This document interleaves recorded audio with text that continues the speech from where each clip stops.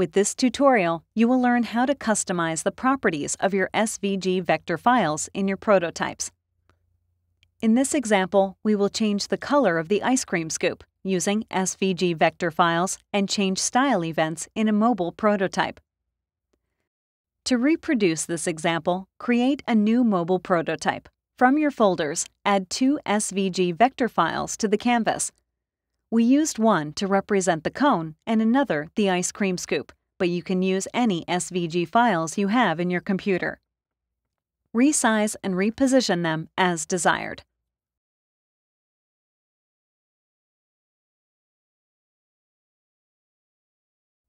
Add an ellipse widget to the canvas.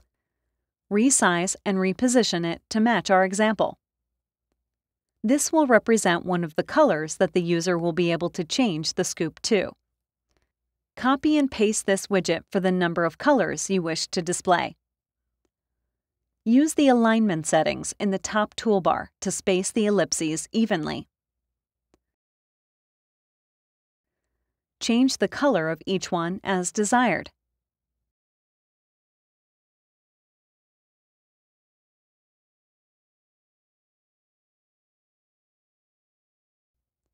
Select one of the scoops and go to the Events tab.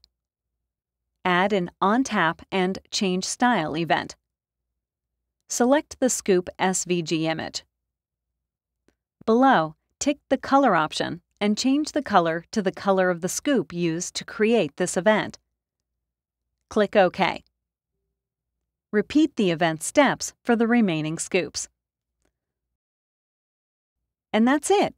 Click Simulate to see and interact with your wireframe. Click on each ice cream scoop flavor to see the SVG file change to the corresponding color.